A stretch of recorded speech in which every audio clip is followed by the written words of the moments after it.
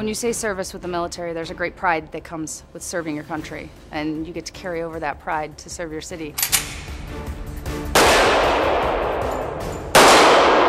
The military molded the discipline in me that's required to be a Chicago police officer, so it was a great starting point to come into the Chicago Police Department. Not only the discipline, the pride, the integrity, the uniform, the physical fitness, the marksmanship, everything kind of combines together.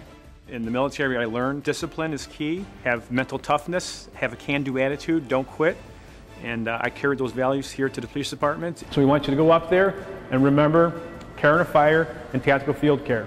When I joined the military, I pretty much signed a piece of paper that said they can use me however they need to go wherever I have to go to serve my country. And I love that idea. Whatever you need me to do for my country, I will do. So I brought that attitude here to the department. Okay, guys, we're ready to move. 1, 2, 3, move. Good, real good.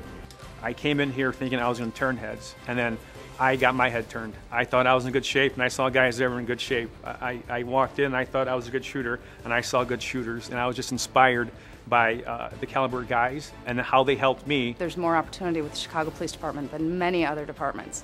Between our specialized units and all the different districts and K-9 Marine unit, bicycles, mounted police, we've got everything. There's so much opportunity.